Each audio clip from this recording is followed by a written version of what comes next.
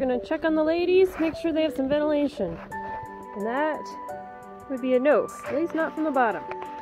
Luckily they do have ventilation at the top, but we want to make sure that it pulls through. So we're just gonna clean off the snow here.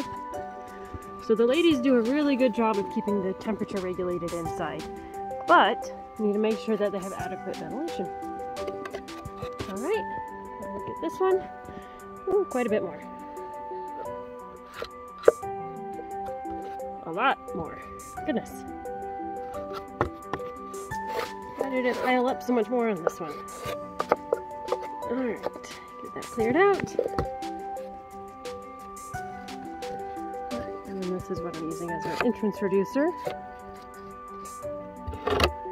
And that effectively creates a small hole there. Right there. That works quite well. Get the rest of that snow out of the way. There we go.